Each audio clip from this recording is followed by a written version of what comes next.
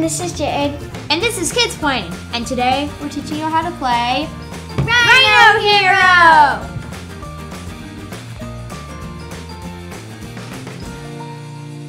Rhino Hero is a super fun card stacking game. And you win by being the first player to finish up your hand. You lose by knocking down the tower. So don't knock down the tower. When you deal out the cards, each person gets 5 cards unless there are 2 players. Then each person gets 7 cards. And these are the roof cards. The dark lines show where the walls go. These are the walls. You start the game by setting down the foundation card, which has 2 difficulties. This is the hard difficulty, which starts with 1 wall. This is the easy difficulty, which starts with 2.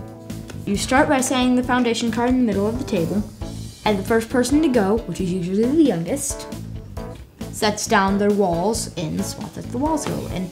And you put it as close to the gray lines as you can. And then after they set down their wall, they put on the roof. And the next person has to set the walls on as close as they can to the lines as it was on the foundation. And then the next player sets the roof. And there's still a level of difficulty on the roofs. Like this line right here. It's just an arrow. There are special roof cards that aren't just the normal ones that have these symbols on the corners. This is the reverse card, which reverses the direction of play from clockwise to counterclockwise. When you're playing 2-player, it does nothing. It's just a normal card. This is the Rhino Hero card, and this is Rhino Hero. When you use a Rhino Hero card, the next player has to place the Rhino Hero on the dot before they place their walls. This is the +1 card. When you use this card, the next player has to draw an extra card. This is the ×2 card. When you use this card, you get to place an extra roof card on top of this, but you cannot place a ×2 on top of a ×2. And this is the Take a Break card. When you use it, you skip the next player's turn. If it's 2 players, it just makes you go twice. Here are a few special rules to remember.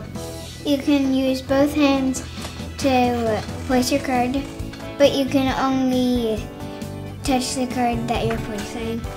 And you want to try to get the walls as close as possible to the gray lines, and the roofs have to be placed in the same way as the foundation. There are 3 ways to end the game. Number 1, whoever lays down all of the roof cards wins. Number 2, if someone knocks down the building, they lose. And whoever has the fewest roof cards left wins. Number 3, if all the walls are placed and the whole building is built. In that case, everyone's awesome and you're all winners. Yay! Thanks for subscribing and clicking the bell. And remember, don't knock the tower over. What did I just say?